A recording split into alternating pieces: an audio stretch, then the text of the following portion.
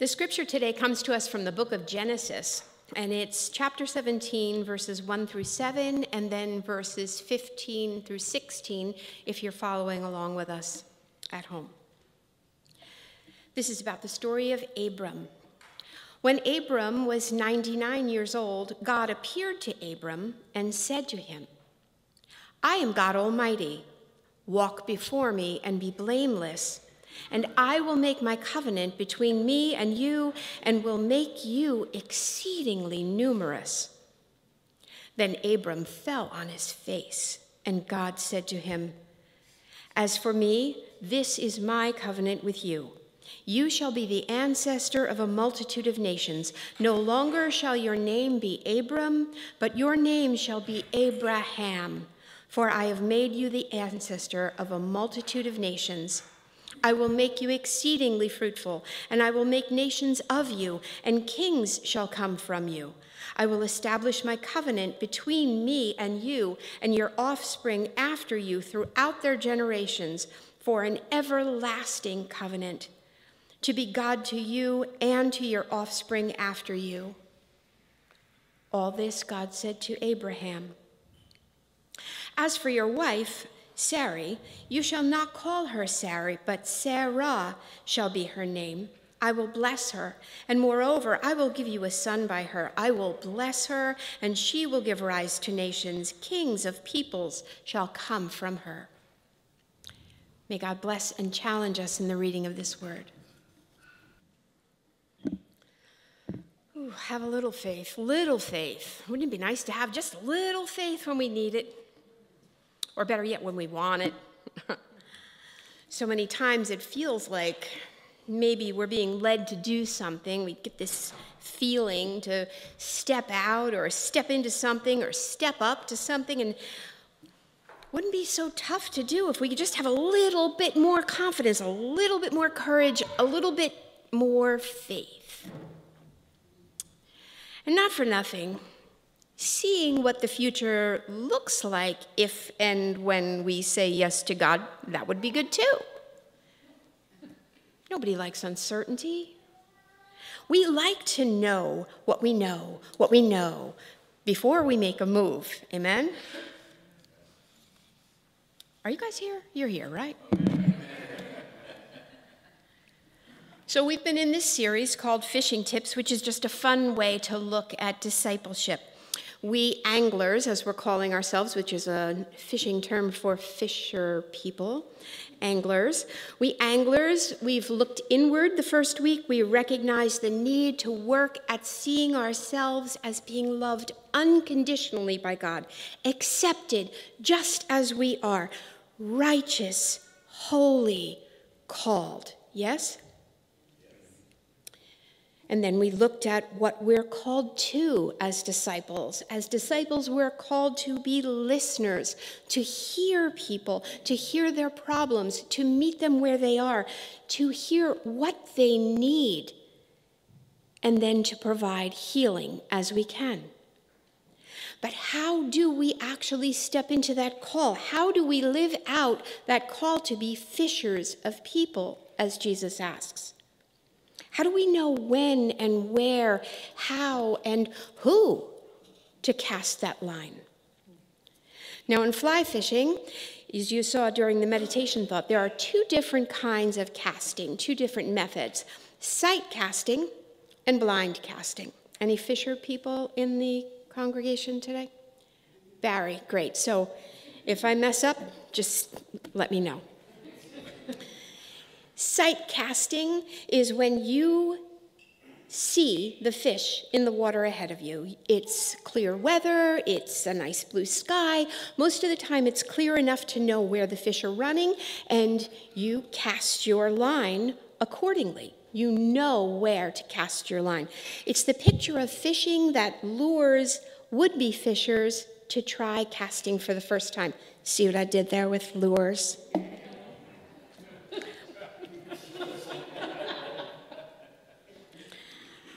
Blind casting, on the other hand, happens the rest of the time. when the weather is not great, when it's foggy or cold or windy or raining, and the fisher can't see the fish in the water, so they just cast in different directions, blind. It's not a super popular method of fly fishing, as you might imagine.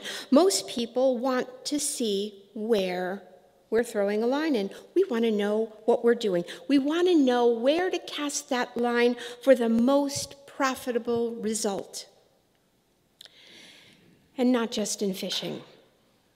Even in ministry, we prefer sight casting. And most of the time, that's for the right reasons. We don't want to waste resources.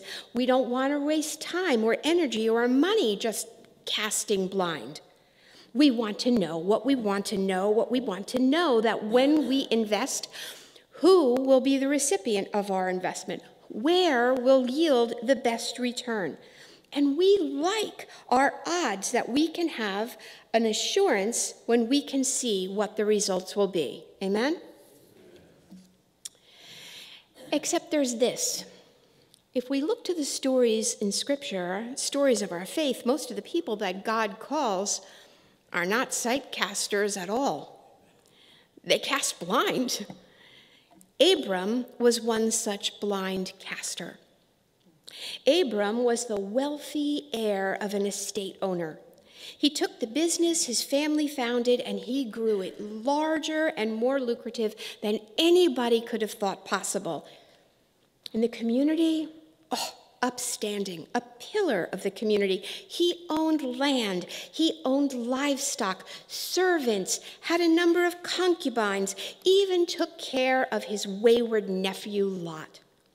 He and his wife Sarai had everything except children. And at 75, well, who cared anymore? So when God stepped in and asked Abram to go, and for the record, that's the only call Abram got, by the way, and that's the only direction Abram got. Go, leave your country, God says, get out of your father's house, get out of your homeland, take your family, and take all your stuff, and go to a land that I will show you. Abram, in fact, was asked to blind cast, and probably for the first time in his life. He was a smart and savvy business owner. He built wealth by acquiring what he could see. Those extra 100 acres over there of fertile land, another 40 sheep that don't have any spots, and maybe 2 or 3 more concubines. All of this was based on him knowing where his resources would go. This call, this invitation from God had to be so far out of the box for Abram to go to a land that I will show you, not that you can see, not that somebody's told you about. Go to a land that I will show you. Cast blind, Abram, and I'll be with you. What this tells us is something about how strong that calling must have felt to Abram. To have his life upended like that. He had no background that we know of hearing voices. He had no background of a religious tradition, even a faith that we know of. In fact, the last mention of God before this story of Abram was 9 generations before. And if you do biblical math, that's thousands of years, because everybody lived to 300, 400, 500 years old. Imagine this call. Abram must have seemed like he was losing it. To his wife, to his friends, to his community, to his employees, when he told them that they were moving. No, I don't actually know to quite where, but pack up everybody, because I think we're going fishing. This would not be the only time in Abram's life that he would blind cast. For the next 15 years, dragging his family and servants and livestock and stuff, he would go from place to place as God directed, and always met something that he didn't anticipate. Things rarely turned out as he hoped. Each time, God would communicate something and then remind Abram that they were in covenant together, and the covenant was based on something unbreakable, and that promise to be with Abram, to bless him, to make him a great nation, to make his descendants as numerous as the stars, to give he and Sarah a child who would then carry on that covenant for generations. Now, one would think that if God were to choose someone to completely change the course of human history, which Abram did, to start this movement of peace and justice and reconciliation among the nations, which Abram did, that God would choose someone that was upright, blameless, perfect. But that's not a description of Abram at all. Abram was far from perfect. He made his share of mistakes. He lied for his own security more than once. He tried to manipulate God more than once. He tried to shame God even into doing what he wanted. He even fathered a child with his wife's maid because God wasn't getting around to giving him a child fast enough.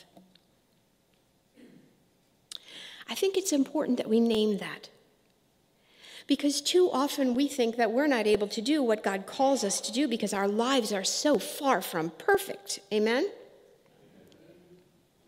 Except God doesn't call the perfect. God perfects the called. As we journey with God, we begin to shed off those things that trip us up and slowly embrace how God sees us. Because honestly, any other way, if we focus on our imperfections, if we focus on our misbehaviors, if we focus on all of the ways we fall short, you know what we end up with?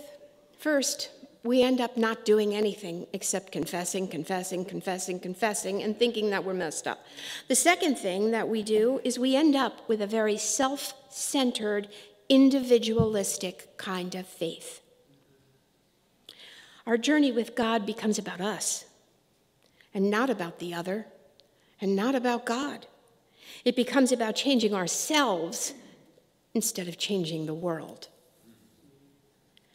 So Abram, as he journeyed with God, he missed the mark so many times. And that brings us to today's text, and we get to listen in on one of the many conversations between God and Abram about covenant. It's not their first, and it's far from their last. But this time, God introduces God's self with a brand new name. What we translate in English as "Here I am, God Almighty," means in Hebrew, "Here I am, the many-breasted one." And this is so beautiful. Not because, yes, feminists in the room, God also has a feminine identity.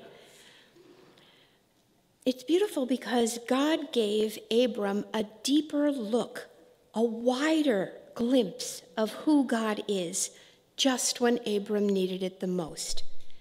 And at 99 years old, Abram needed to see God as someone who could renew two seemingly dried up old individuals to the softness and suppleness of a young newlywed couple. Abram needed to see God as one who could give them, him and his wife, all of the excitement of expectant parents, that there would be plenty of milk for their babies, that their children would be fed, that they would be nurtured, that they would grow into loving, responsible adults. So God announces this new name, Many-Breasted One, and God becomes to Abram more than Abram imagined. a God who breaks boundaries of human biology and possibility, that God is working in Abram's present situation right now, that God, no matter what, keeps God's promises, no matter how impossible and dried up we might seem, even giving him a child at 99.